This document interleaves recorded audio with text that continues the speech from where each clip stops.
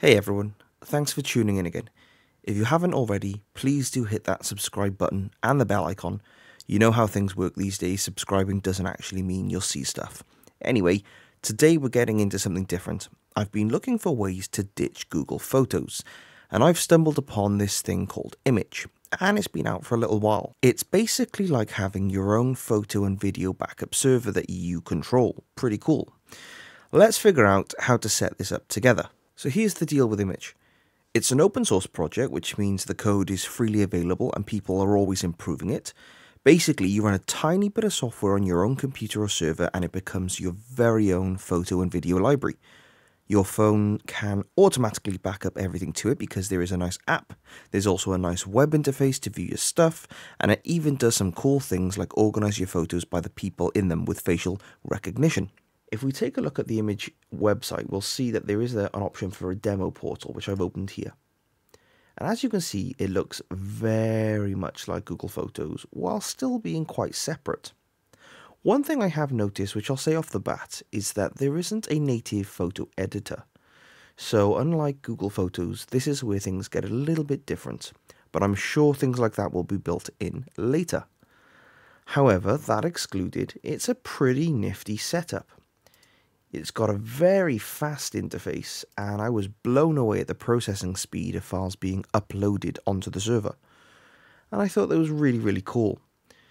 I also noticed that over a few forums like Reddit and things, there are quite a lot of people still trying to learn how to set this up. So I thought I'd create a video about that today and help you do just that. Now, as always, we do run our server on Windows 11 Pro, so you will have to tweak if you're going to use a different operating system to get this up and running. But ultimately, the configuration shouldn't be that dissimilar. Over on the GitHub page, you will find this project has over 25,000 stars, which in itself is proof how great this project actually is. It's got 166 releases, and if we go back to the very first release, we can see that was on February 8th, 2022. Now that's a lot of releases in that time period. On the Immich website at the very top, you'll also notice that there's a warning, a disclaimer, that the project is under very active development. Expect bugs and changes, and do not use it as the only way to store your photos and videos. And I'd second that. So we're going to be installing it today with Dockge, which is a Portainer alternative. I do have a video in the description below if you would like to install Dockge. However, if you want to, you can just use your standard Portainer, or you can use your standard Docker Compose up. Anything you like. We are going to be using an env file today, and we'll get into that now. So you'll see this is the Docker Compose file. This has all the services that Immich is going to run. Obviously, this is going to be running on Docker, and if you should know what Docker is if you're watching this, but if you don't because you're a newbie, don't stress. I have a video in the description for that as well. Go and install Docker, go and install Dockge. You can find all those in the link in the links in the description below, and then come back to the video at this point, and you can progress with us. For those that already have Docker installed, we can progress. So you'll see the Immich service. You can find, as you can see, there are references into the env file, which I have next door. You can see that I'm running this on port 2283, which is not the standard port, which is 3001. You can change that if you want on the left-hand side of the colon, but don't change anything on the right. It does have a Redis database as well, and it's got microservices and also a machine learning part. Now, I do have a few things in Docker volumes here because when it comes to Postgres data, it can get a little bit funny with Windows volume paths and such. So apart from that, that's all there. The only thing we're going to really change is on the env. This will all be in the description below as well. So it's a very easy copy and paste job for you. If we go over to the env file, which you'll see here, I've selected my up location where I'm going to store all my photos that go onto the server in this directory, which is on my E drive, Keith, Documents, Docker Stuff, Image, Uploads. I suggest you get a similar directory structure. And I've also limited this to the latest release at the time, which was 1941. I don't want this thing updating randomly and pulling things down, especially if you've got Watchtower running, because as it said on the main page, heavy bugs, things like that, and it can easily break. And if you do come back here to update this in the future, make sure you make an entire backup of your image volumes and your image upload directory. The next part is going to be creating a database password. You can just randomly type away things in here if you'd like.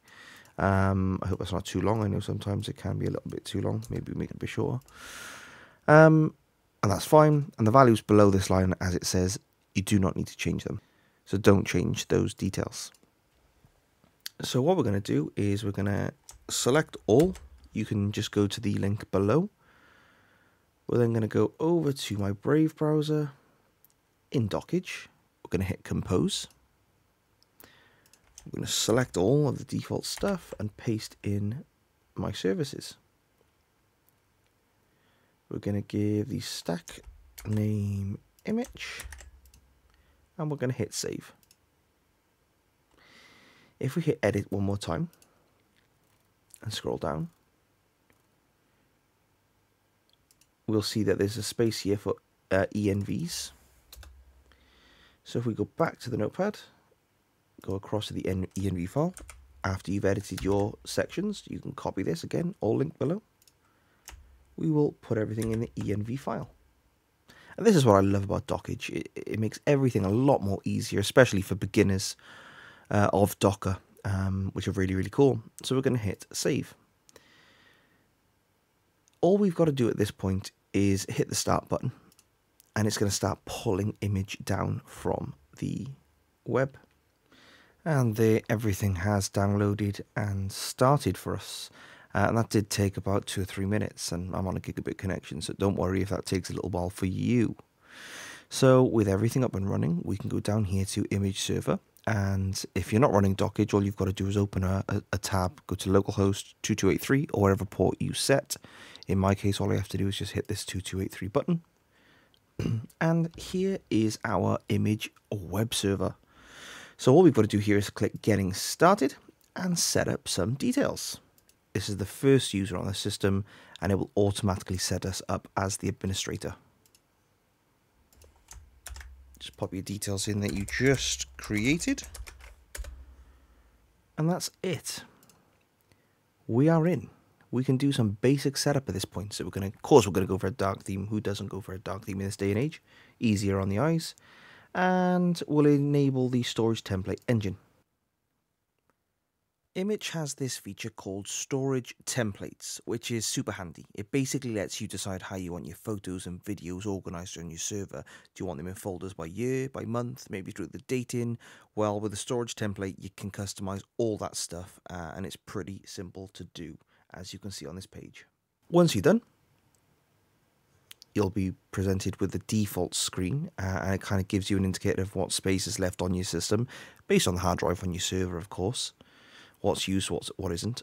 One thing I did notice about Immich is that it was showing my entire hard drive usage rather than just the usage of the Immich folder. So I'm not sure if that's something that's been developed in the future, or maybe a misconfiguration on my end. Maybe someone can point that out, and that would be very helpful. But apart from that, that looks really, really cool. Now, there is a mobile app for this, I know, on Android. I'm pretty sure there's one on iOS as well. So if you go to the Play Store on Android, you can download Immich. If you want to set this up on your own domain, check out my Nginx proxy manager video below, which you can also set up very easily today. And I'll link that in the description below. And after setting that up in Nginx proxy manager, you can see we do have an SSL certificate and a domain name as well, which is really, really cool. You can now use this if your domain name is external and can be accessed from the World Wide Web, to connect your app directly to your server, which is really cool as well. And I'll show you that now. First of all, let's upload our very first image. We reload it. Here's my sausage pie. What a first image to put on this server. Just as kind of a benchmark to see where things go with this. So what I'll do now is I'll hop over to my phone and show you the setup there. Now, over on our mobile app, If we put in our domain name that we just created, and as you can see, our sausage pie is in there and the app is created. Everything is here. We don't have any albums yet. We haven't shared things with anyone. But our sausage pie is there. There we go. Can't go wrong with that. What a fabulous app. And the other cool thing about this is that if you see the little cloud icon at the top there, if you hit that cloud icon, you can select backup albums on your phone, which means that it acts exactly like Google Photos would in the respect that it backs up all your photos and videos. Very simple, very easy to deploy when you know how. I hope you've enjoyed this video. Thanks very much for watching, and I'll catch you in the next one. Don't forget to like and subscribe.